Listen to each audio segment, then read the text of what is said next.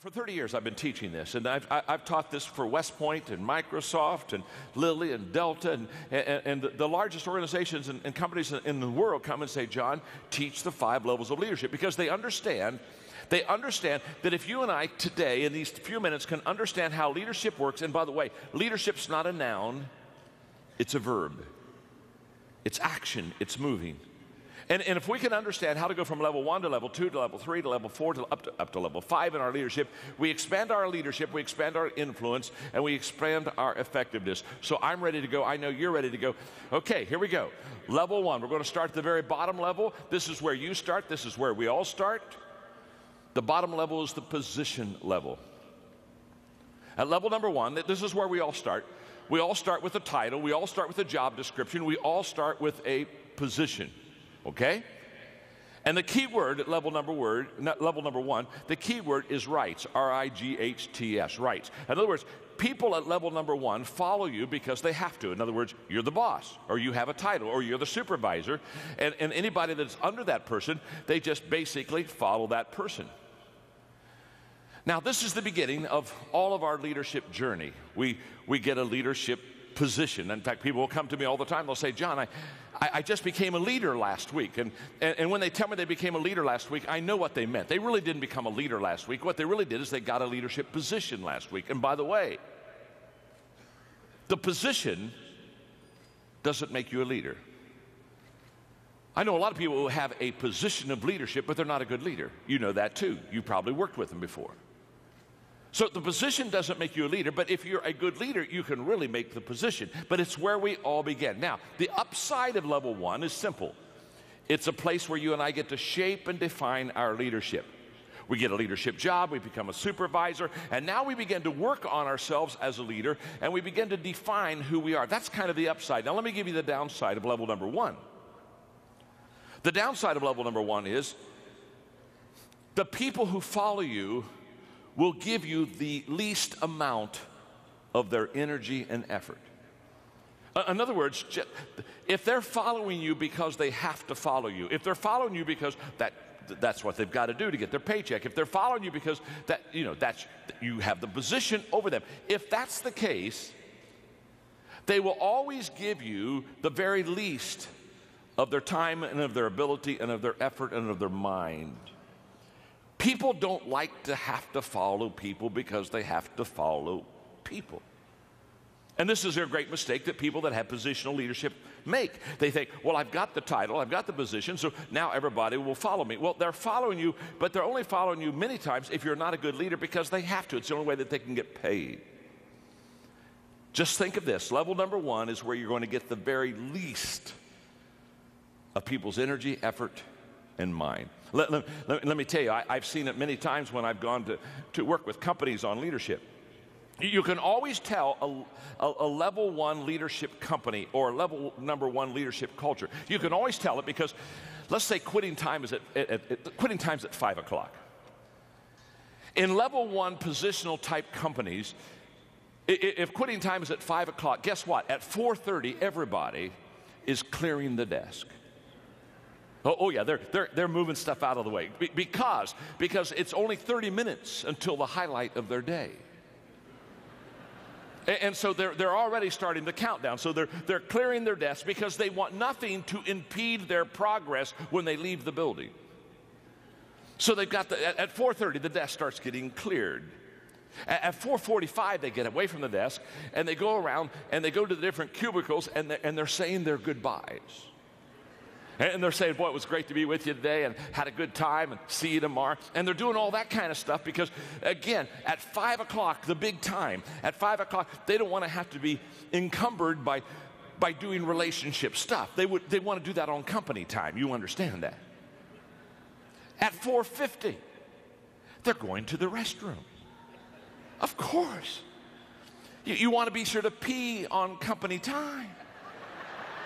Of course, so they're over there in the restaurant. They're just, okay, now they got that at 4:55, they're back at their desk, and they're changing shoes. They're changing their shoes. They're getting on track shoes. They're getting on, they got to get something, because at 4:57, they are in a starting position. They are counting down. And at 5 o'clock, Everybody's gone. I mean, everybody, you say, what do you mean everybody's gone? Everybody's gone. At 5 o'clock, they're all gone. I mean, you look around the office and they're gone. In fact, they're gone so fast, it startles you. And you run over to the window to look out in the parking lot, and you're totally shocked. All the cars are gone. And you ask yourself, how could people leave a building so fast without a fire drill? Let me explain. In positional companies, when people come and park in the morning, they're very careful how they park. They back their car.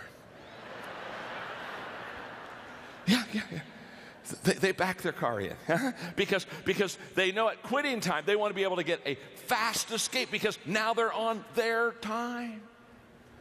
And I can promise you, you show me a positional company, a positional culture. You show me leaders that are positional in their thinking, and I will promise you every time, not all the time, every time, those people will constantly wonder, why am I not getting the best out of my people? Well, you're not getting the best out of your people because the only reason that people are following you is because you got a title. And they're going to give you very little energy. Now, the good news is you don't have to stay at level number 1. You can go to level number 2. So let's go to level number 2 as quickly as we can. The first level is the positional level. The key word there is rights. I get certain rights, so you've got to follow me. Level number 2 is the permission level. And at the permission level, the key word is relationships. And at this level, people now begin to follow you because they want to. Now, there's a world of difference between following somebody because you have to and following somebody because you want to. Now, what happened between levels 1 and 2? Well, what's happened is you've connected with your people. You've not only connected with them, but relationally, they like you and you like them, and you've got to know each other. And so now in this work environment, they're not following you just because you are a supervisor. They're following you because you do have a position. You are a supervisor, but you are a supervisor that people like. And I'm always amazed. Aren't you amazed? I'm always amazed at people that have leadership positions or responsibilities, and they're not likable. Do you know what I mean? They're just not likable. People don't care for them. It's tough being in the people business and not having people like you. It's tough. In fact, sometimes I see them and I just want to sit down with them and say, my name is John and I'm your friend. And I just want you to know, people don't like you. How many, oh, come on, let's just have some fun. How many of you have ever had somebody you worked for that you just didn't like? And no, wait, oh, that was close. Let me qualify this for you. Not in your present job situation. You understand? No. I know that is not happening where you are now. You are happy. But how many of you in another job at another time on another planet? Come on. All right, come on. How many of you ever had somebody you had to follow and they just weren't like, let's see the hands. Come on, let's get those hands. Yeah, absolutely. All right, there you are. All right, let me ask the real question. How many of you are seating beside that person right now?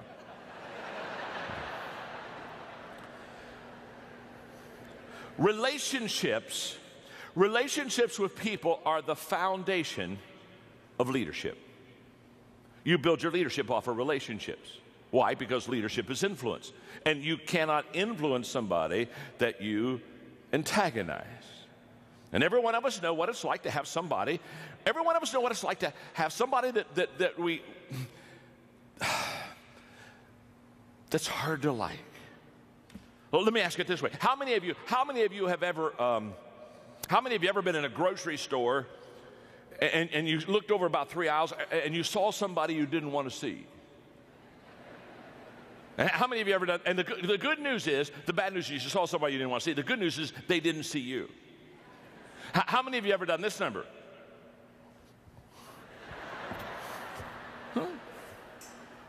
Hid from somebody.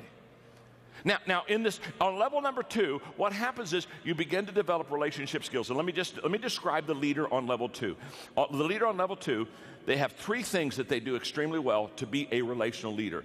One is they listen well. In fact, they take all of their leadership cues from walking slowly through the crowd and listening. They listen well. Secondly, they observe. They're conscious about where their people are and what their people are doing, and they're constantly observing them. And thirdly, they're learning. They're learning. And then in the process of listening, observing, and learning, they have an attitude of servanthood. They know how to serve. And they not only know how to serve, but they do serve. And they not only do serve, but they love to serve. One of the things that I love about Chick-fil-A, I live in Florida now, and so when I went down there, I began to talk to Chick-fil-A people. Said, come on, you got to get a whole bunch of Chick-fil-A's down in my area because I lived in Atlanta and I need my Chick-fil-A fix, and they're starting to come down, and it's wonderful. But can I tell you what I love about Chick-fil-A? They have a servant culture. Level number 2, they got that wired. They've got this relationship stuff wired. It's my pleasure. How can I serve you? It's a mindset. It's a culture. And if you're going to grow as a leader, you have to grow beyond your position, beyond your title. Yes, you have a position. That's level 1. But the second level is relationships and the ability to get along with people. That's level 2. Let's go to level number 3. There's another level higher. The third level is the production level. The key word there is results. And at this level, you're starting to help the bottom line of the company. You're starting to, quote, bring home the bacon. At this level, you become effective as a leader. And you become effective as a leader on level number 3 because you produce. And the characteristics of leaders at level number 3 are very common. One is that they produce by example. In other words, they are the example for the other people that follow them how to be effective and how to be productive. You see, the greatest motivational principle in the world is that people do what people see. And too many travel agents, they're like, or too many leaders are like travel agents. They're sending people where they've never been themselves. And you want to be a tour guide. You want to take people with you. You want to say, this is the area where I've been, this is where I live, this is the area where I lead, come along and follow me. And at level number 3, your leadership begins to gain credibility because now you are fleshing out for the people around you and you are modeling for them things that they want to see, and you are starting to produce. Which something else happens because you're becoming productive in your own life. You begin to attract people that begin to be productive also. In the 21 Irrefutable Laws of Leadership that I wrote, one of the laws is the law of magnetism, and the law of magnetism just says we attract who we are, not who we want. So when I talk to leaders, often when we talk about recruiting, then I'll say, well, what kind of people do you want in your company? What kind of people do you want in your department as a supervisor? And they'll give me a list. They'll write things, I want somebody that's self-disciplined, and I want somebody that is service-oriented, and they'll give me a list of 4 or 5 qualities. And as soon as they give me the list, I look at those qualities, and then I ask them a very simple question. I say, okay, do you possess those qualities? Because, see, on level number 3, basically who you are as a leader is who you attract on your team. And at level number 2, or level number 3, what is wonderful is that at level number 3, when you start to produce, when you start to really develop, when you really start to grow things, you begin to get momentum. And momentum is a leader's best friend because momentum is the great exaggerator. And once you have momentum, all of a sudden things begin to look in such a better way, and it becomes easier to grow, and it becomes easier to lead. It's a wonderful thing. In fact, level number 3 is where a lot of the problem solving is taken care of. You see, managers, they try to solve problems where leaders try to create momentum, because leaders know that if they create momentum, they'll solve 80% of their problems with momentum. You see, momentum is a problem solver. Lack of momentum is a problem stopper every time. A train going 55 miles an hour on a track if you had a 5-foot thick concrete steel reinforced wall on the track in front of that train, because that train is going and has momentum going 55 miles an hour, that train would smash through that wall and would just keep on going. Why? Because it has momentum. Momentum allowed it to get through a 5-foot thick concrete steel reinforced problem. That's what momentum does. That same train, not moving at all, stopped dead on the track. No momentum. If you put a 1-inch block in front of the driving wheels of that train, just a 1-inch block, that train can't even get started. Now, isn't it interesting? Same train that smashed through a 5-foot thick concrete steel reinforced wall because it had momentum, that same train without momentum can't even get going with a 1-inch block, can't even get going. It has no momentum. In fact, that's why I tell people many times that when they look at the problems they have in their organization, your problem is not your problem. The problem is they think the problem is the problem, and so therefore they concentrate on a problem that's not a problem, and now that the problem it isn't a problem has become a problem, not because it was a problem, but the problem was they didn't know it wasn't a problem, and so now they're concentrating on a problem that wasn't a problem, and now they've got a problem not because they had a problem, but the problem has become a problem because they didn't know that it wasn't a problem, and so they got a problem.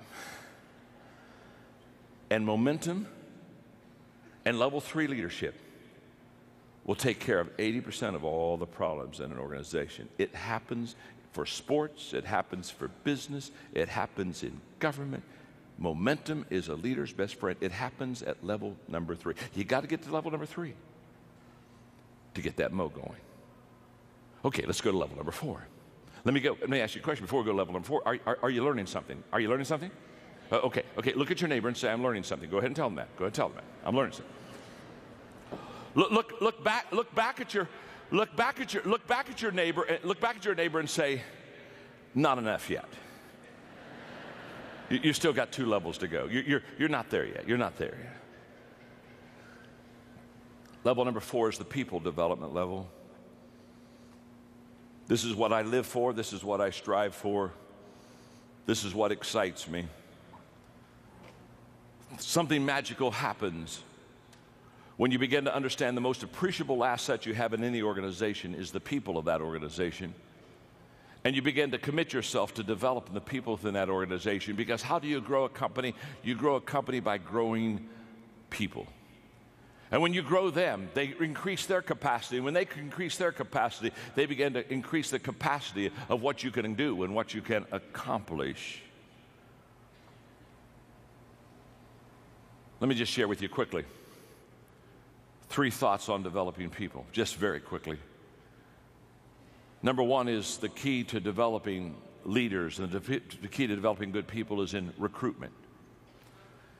The better person you bring in the door, the higher odds that you can do well with them. I remember having lunch one time with Lou Holtz, and Lou Holtz said, John, I've had bad players on my football team, and I've had good players on my football team. And he said, just to be honest with you, I'm a better coach with good players. Of course he is. Of course he is. Let me say something. 80% of your success of equipping people to be successful is in the front door on who you bring in. I wish I had time to develop that for you, because what happens is, unless you and I have a clear picture of what we're looking for, we don't know when we see it. Happens all the time. People come to me and say, John, I'm looking for some leaders for my company. What do you suggest? The first question I ask is, what does the leader look like? Give me the characteristics. Give me the qualities. Please paint a picture for me. What does that leader look like? Because you've got to have that clear picture so that when you see that person, you know that they're one that you want. Recruitment is key. Number 2 is positioning. The ability not only to bring the right person in the front door, but also to put him in the right places. Collins would say, get him on the bus, get him on the right seat. And position is huge. And what I've discovered is that successful people have always positioned themselves well. When you see a successful person, they're successful because what they have done is they've found their strength zone and they've found their niche, and they stay right in that sweet spot, and they just work that sweet spot. You've never heard anybody be in an interview that was successful that you came up and you interviewed them and they said, well, the secret of my success is that I've never discovered what I was good at. Or the secret of my success is I've always worked on, I've just worked in my weakness. No, they're always in their strength. They've already discovered what they're good at. Now, successful people have discovered what they're good at. Successful leaders discover what other people are good at. Successful people position themselves well. Successful leader position the other people well. And at level number 4, that's exactly what happened. The leader is always looking at the people, observing, watching. Just like last week, I went back to my first school. I graduated from Ohio Christian University in a little town in Circleville, Ohio, and it's a little school, and I go back every year, and I give them a day to speak, and they get all the proceeds and keep the money. And so because I grew up in that town, I told one of my friends that played ball with me, Tim, I said, Tim, let the ball players, let the team know, let some of my high school kids know that I'm going to be in town, and let's have a dinner afterwards. And we had over 50 people came together. I hadn't seen many of my high school mates since I graduated from high school, clear back in 1965. And we had a wonderful time. We laughed and talked and told stories for 2 hours. And Coach Neff, our basketball coach, he came back. Hadn't seen him for years. And when I saw him, I thought of myself, and I thought of back in those scrimmages in basketball, because the first scrimmage every year, Coach Neff would take the first team, and he'd say, now I'm going to let you play the second team, but there's one condition. The first team is not going to play their position. And he'd take Doug Roth, who was 6'8", and put him out at point guard. I remember he stuck me one year under center, and he put all the first team players out of position on offense. But he let the second team play in their position. And the second team always beat us in the scrimmage. Why'd they always beat us? And then he would stop and he'd say, let me just explain something to you. No matter how talented you are, if you're out of position, you'll never reach your potential. What was Coach Neff teaching us? He was coaching us, and he was teaching us that it's key to get positionally correct. And it's also, as a leader, key to get your people in the right position. And at level number 4, that's what happens. At level number 4, you recruit well, you position well, and then you equip well. Now you take them and say, okay, I understand what their strength zone is. I understand what their giftedness is. Now I'm going to equip them. I'm going to come alongside of them, and I'm going to develop them, and I'm going to train them. And I use a very simple, for many, many years, a simple 5-step equipping process. It really works. Step 1, I do it. It's that simple. You can't teach somebody what you can't do yourself. We may teach what we know, but we reproduce what we are. So if you're going to reproduce yourself, you got to be it yourself. So the first step is I do it. Step 2 is I do it, and you're with me. I take you with me. Now we're going to spend time together. I'm going to be your mentor. I'm going to be your coach. You're going to watch me. You're going to observe me. You're going to see me in different situations. We're going to make sure that it works. We're going to make sure you're going to be able to ask me questions. Step 3 is now we turn it, and I hand the ball off to you. Now on step 3, you do it. You do it, and I'm with you. Now I'm watching you, and I'm tweaking you, and I'm helping you to get better, and I'm just really fine-tuning you. Step 4 is you do it. You just do it. You don't need me anymore. You know how to do it, and you do it well. And many times people think that equipping stops at step 4, but it doesn't. There's one more step that's absolutely essential. Step 5 is you do it, and somebody's with you. You've never really trained and equipped somebody until they can multiply themselves. That's where all compounding is. That's where all compounding of time, money, influence, the whole process. Compounding begins when you can train somebody who has trained somebody.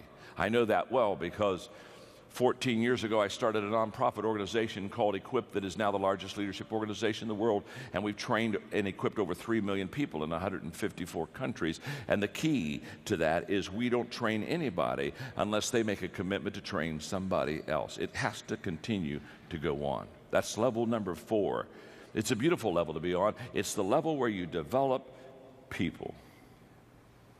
Now there's one more level. That's level number 5. The pinnacle level. The pinnacle level, the key word there is respect. You've done it so well with so many for so long that people just absolutely follow you. They follow you because of who you are, the qualities you have in your life. They follow you because of what you have done. And there's a great amount of respect. And it takes a long time to get to level number 5. Most of us aren't there. All of us would probably like to be there, but it's a lifelong journey. And what I want you to understand about the 5 levels is that's exactly what leadership is. Leadership is an always ongoing, always learning, growing process. Okay, let me ask you a question. You've got the 5 levels there, and you can see them, and you can see how each one kind of leads into the next one. And probably the question you've asked yourself now by this time, because you're a sharp crowd, you've asked yourself, wonder what level I'm on.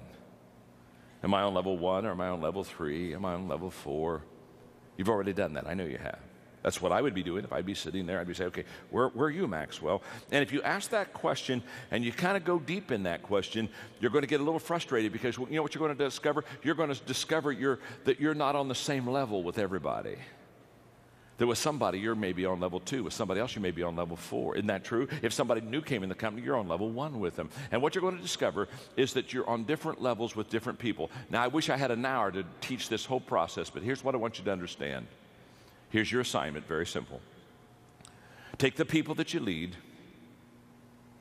put their names down, and ask yourself a simple question. What level am I on with that person?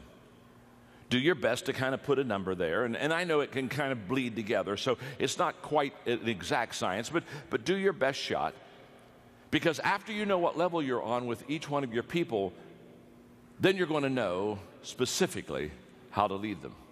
Now, here's the key. Whenever you try to cast vision with people in your organization, in your department, they don't see you based upon who you are as a person or as a leader. They see you through the 5 levels grid. And a person on level 1, when you talk about a vision, a person on level 1 sees you entirely different than a person on level number 4. The commitment level is much higher the higher you go with your people. So therefore, when you cast a vision, or when you lay it out for your people and say, this is where we want to go, just understand it may be the same company, it may be in the same building, it may be the same time, it may be the same speech, but the reactions are going to be different. And the reactions are going to be different because they're on different levels with you. So take the notes, study them, apply them to your life, begin to be a student of the 5 levels of leadership. And I wish you well. Because leadership is influence. Always has been, always will be. And within you, you have the power to increase that influence. God bless. Thank you very much. Have a great day.